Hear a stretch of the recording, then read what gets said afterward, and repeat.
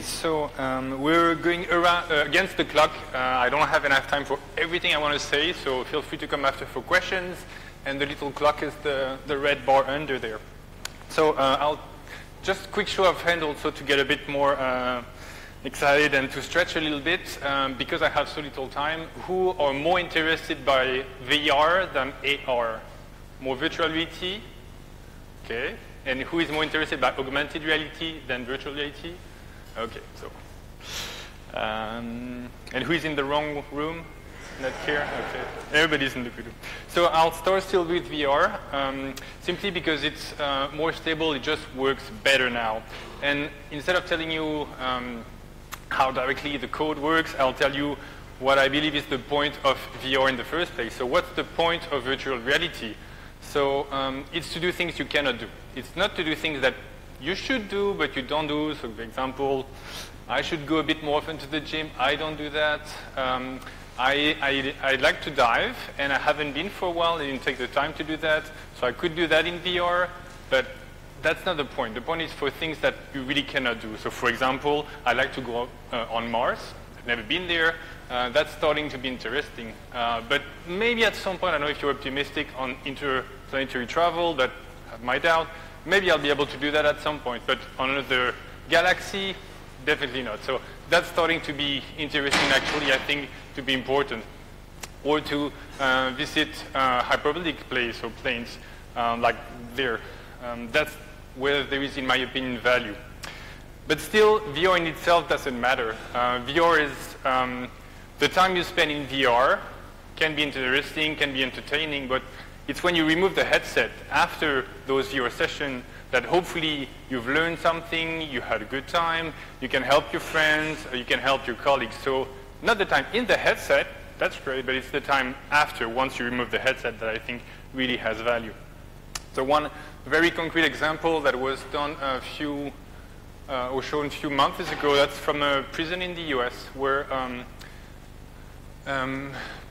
inmates were able to use VR to discover or to train rather for the real world outside, to train back to society because, for example, I don't know, you have to step back and imagine that you've been an inmate for 10, 20, 30 years and then you go out and somebody show you something like this. You don't actually know what it is. And then you have interviews, you start to try to integrate, and all those little steps that are obvious for anybody else are not anymore. You don't know how, I don't know, to use a washing machine, to iron your shirt before an interview, and all those steps that are really obvious, you don't have access to. So I think that's really, really brilliant use of VR. But again, it's after, once you remove the headset, that it's important, not the time spent in there. So what's VR? VR is basically fooling your sense. It's being able to say, hey, here is what I see in front of me, and I move my head, I'm in the headset, and then I can see something else. And the image always matches your intuition, your point of view. So then you're not like wearing a headset. You're basically somewhere else. Hence the example of the holodeck there. How does that actually work? So I can spend the next 20 minutes-ish on telling you how actually the technology works and how the different sensors are working and how the data is being passed and how you can get your position in space, which is indeed how it works, but that's keeping the most important part of the technology behind VR, which is the human brain. So that's a little illustration from one of the most fascinating research I've read last week, actually, so it's still blowing my mind now. Those are beetles in Australia, and they are male beetles. And I don't know if you can really see what they're trying to do, but they're trying to reproduce with this gorgeous beer bottle. Because somebody there just like tossed the bottle away. But this, for this kind of beetle, looks like the most gorgeous female beetle. Because it has exactly the right color, it's a little bit shiny, has some dots on it. So it's kind of a super signal that, hey, this is exactly what I want to do, this is whom I need, that's my special someone. So what it's actually illustrating is that it doesn't matter really what you see, it's basically some interface toward that information that is actually useful to you.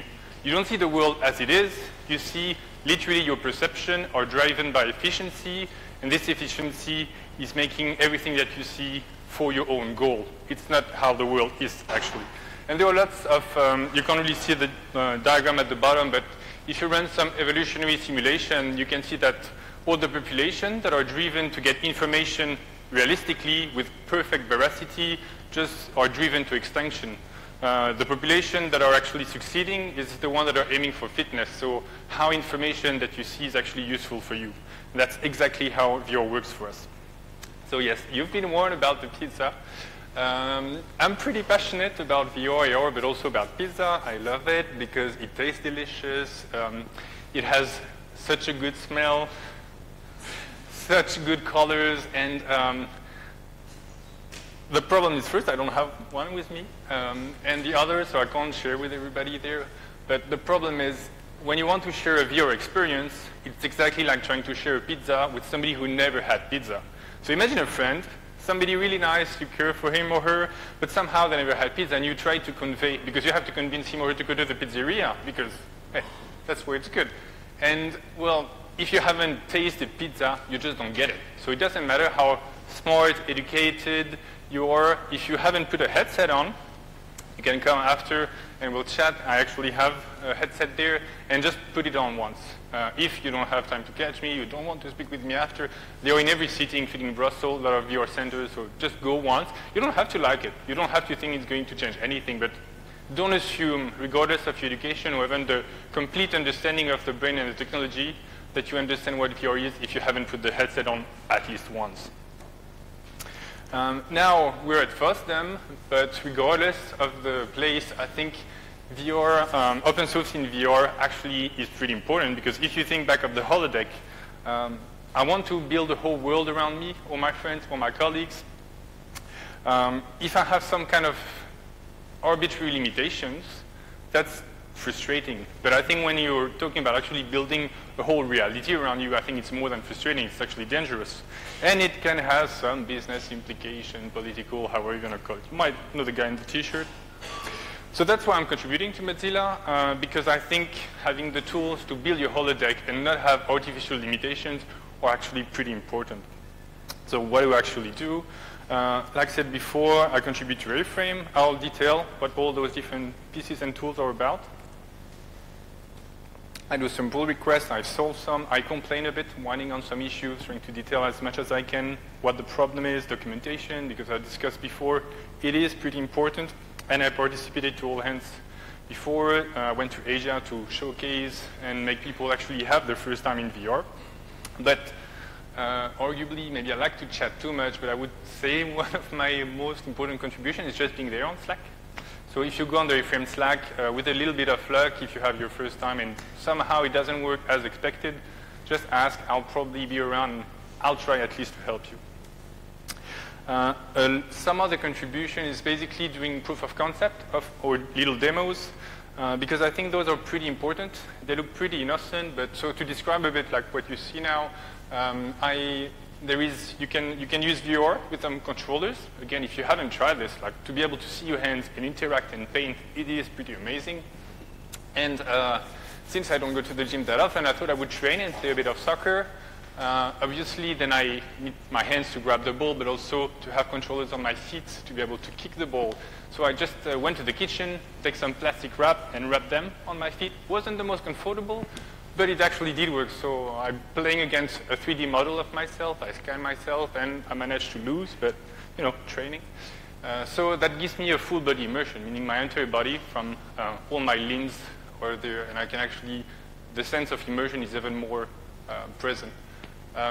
So that's a silly little demo, but it hasn't been done before, and it's giving me a stepping stone, let's say one way to learn out of it, and I don't feel good about it. Visually it's not pleasing, but it was new back then, and I let others also experiment with it. So it's a stepping stone for me, little learning tool, but also for the community at large. So make ugly demos, because it's fun, because it's interesting, it challenges a bit, and also because then you share it back with the whole community. It's a whole new field, so we need to learn from each other. So that's great. I made my little thing. I spent a bit of time, but the point after is to be able to share it. So obviously, that's where the web is taking the most value. Is I give a link, you instantly can open it if you want to, and we can collaborate on it. Then the question is, okay, that's cute, but can you actually do 3D on the web? So I took, because it's a question that comes pretty often, I have a bunch of examples. We won't have time for all of them, so don't worry about it. The links will be at the end of the presentation. So, for example,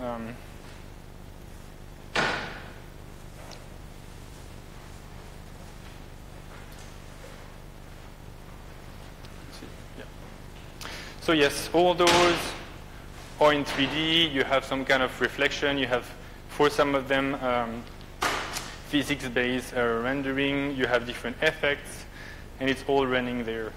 It's not, if you're wondering, okay, that's cool, but it's on a super powerful machine. The graphic card is an HD 620, which is basically the cheapest integrated chipset you can have now on a laptop. And this one also, so it's all in real time. You can just look around. So that's 3D on the web. So yeah, okay, if you look at the latest Unity or Unreal demo, not exactly the same, but I would argue that's pretty convincing, let's say. It's not just a cube or a sphere. And there are, again, plenty of other demos to explore there. So I'm sorry regarding the previous talk. I didn't include directly the MDN tables because for WebVR, it wasn't really there and I didn't have time to edit it myself. But yes, you can still use can I use. So 3D on the web works, and VR basically on the web works. It doesn't work everywhere, but for example, this big column, which name I won't mention, is full of flags, so it's mostly working, and it's working pretty much on mobile too. So it doesn't work everywhere, but on mobile, on HTC Vive, Rift, Windows Mixed Reality, it's working pretty well. And then you have polyfill also as a trick. Even if you don't have a VR headset, you can still use it because you're on the web. You can still use it with just quote-unquote a laptop or a desktop, a tablet. So yes, you do aim in the end for your headset, but any device will actually work. And the web is not just like a lower version of native. I did show an example just before, 3D on the web, but it's not just a port, let's say, because, well, first of all, you can have everything you can roughly from native, but since also mentioned before, using Service Worker, you can have an offline version. So you're using a web page, you don't have a connection, it still works. So that's pretty good for this kind of experience. And also, you can do things you cannot do just in native. So if you're epileptic, close your eyes now, because the next slide is disco. So here we're diving from one VR experiment to the next. And there are just pages, just links. So for example, if you make a page, and then you make a page, and I make a page, we can link to each other without asking for permission, and that's without removing the headset. If you do that using native, then you will have to go back, let's say, to the Oculus Home or Vive Home. That's just not possible in native. So that's cool, but how? Well, you can code for it, but let's say you don't feel like it on this day. Well, there's this little logo you might recognize. That has been done literally by taking your controller and painting those strokes in space. You have a one-to-one mapping.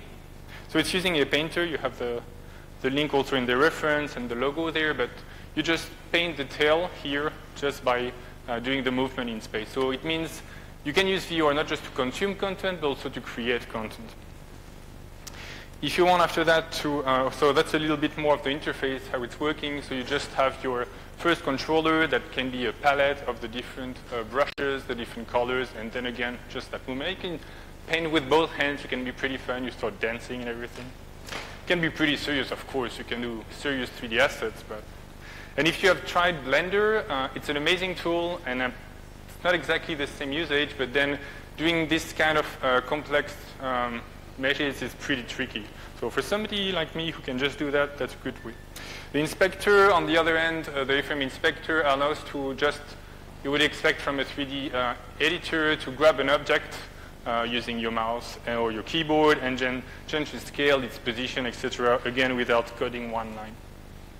A frame itself is the framework behind it, behind a painter or the inspector, that allows to actually code for it. So I'll do a quick example.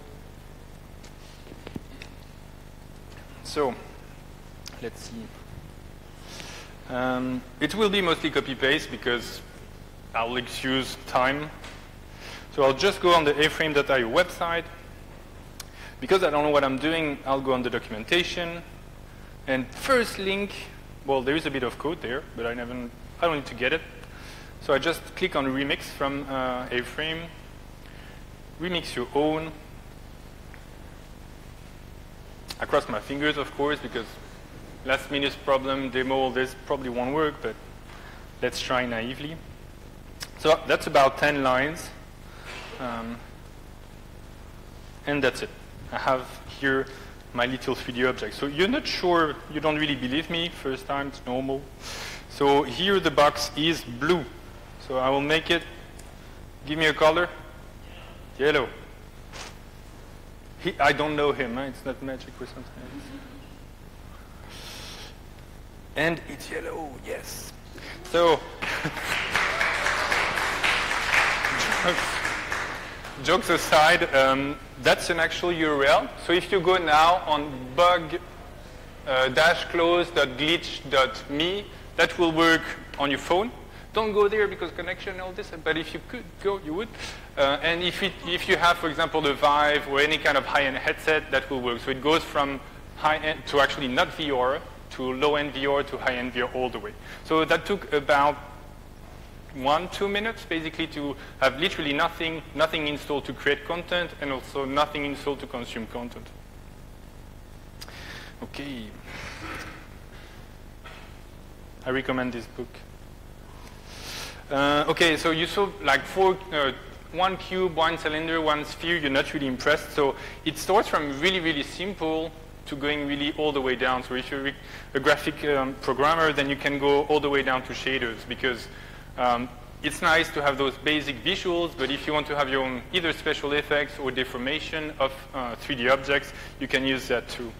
So there are a lot of really cool websites to learn how to do that and then to integrate it back. So why also I insist on that is because once you know that it's shaders all the way down, it means it's executed on the GPU using WebGL, and it means it's pretty close to native. I would argue 90–80% performance-wise. So again, yes, it's on the web, but it doesn't mean it's like a lower version of native.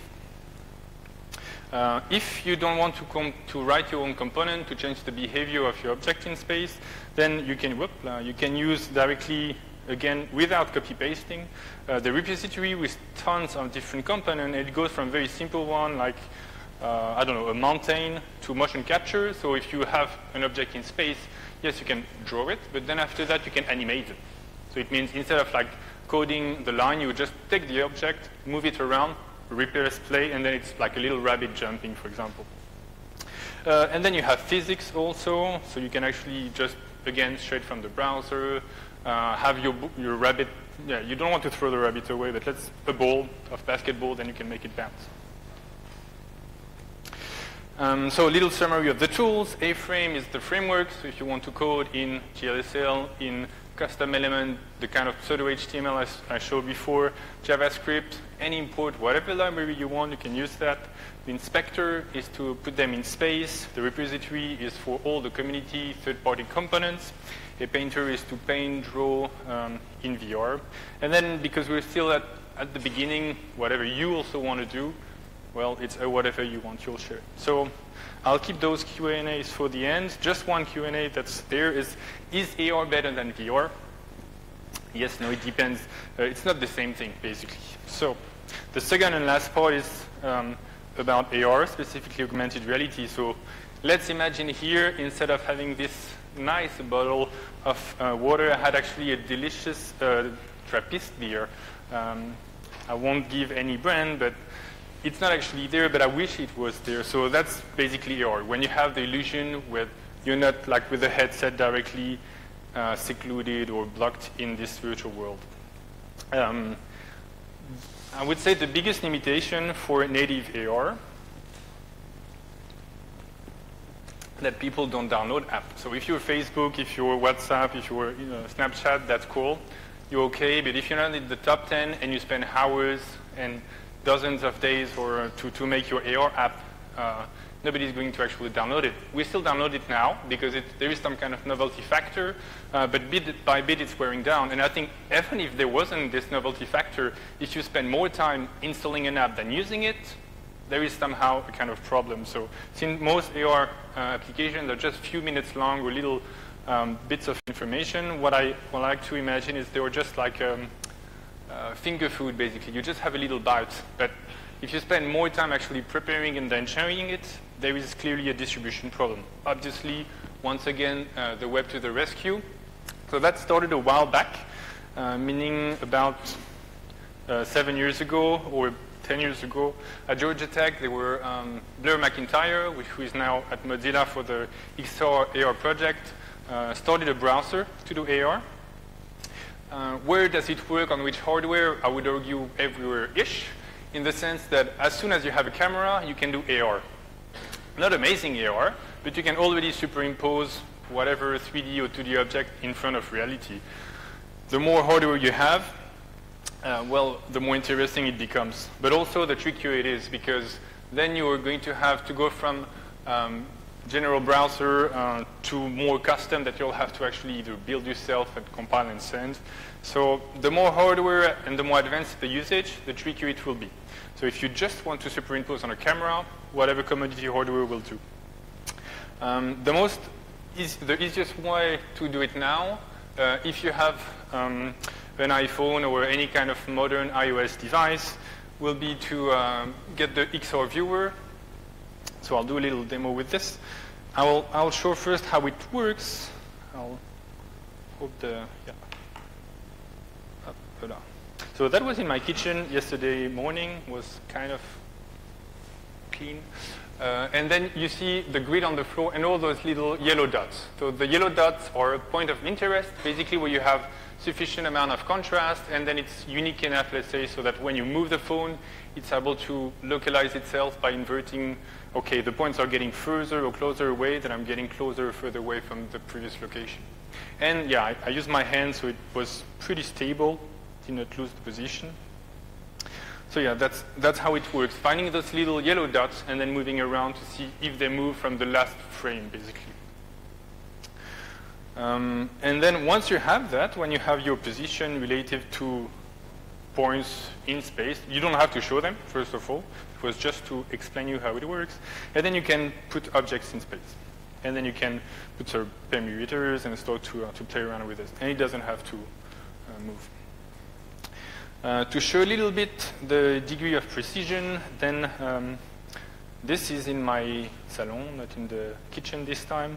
I just put the first, or actually all my little anchors that have their position in space, and a meter that I had from wherever, and then it's about 2 meters, and then you see the measure, it's more or less 2 meters.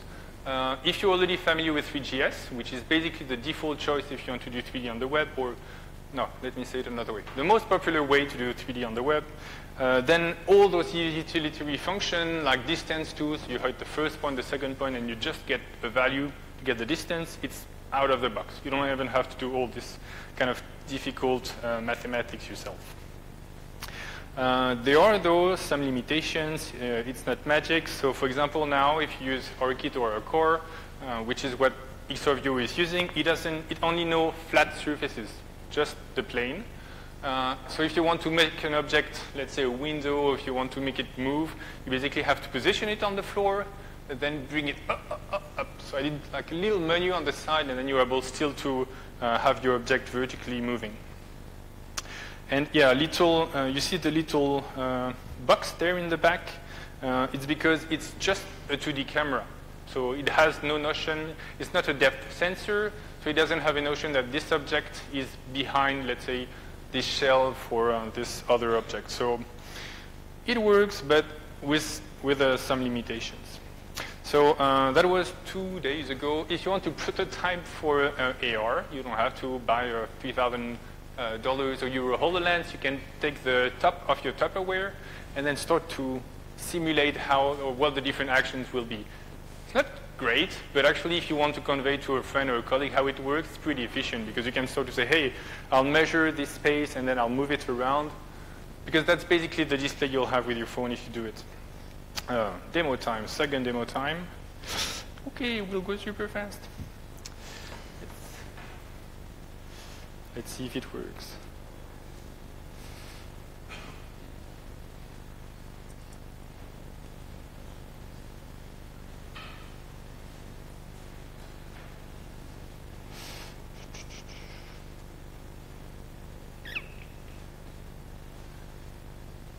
Doesn't matter, let's try. So, you can see my phone, yes. Okay, so I start the XR viewer. Oh no, it shows everything already. Don't look.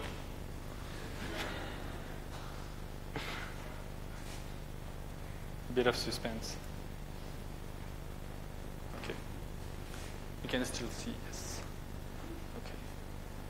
So I'm looking for the little yellow points I showed you before. I can actually show you if I see. So I don't see. I see some. That's good.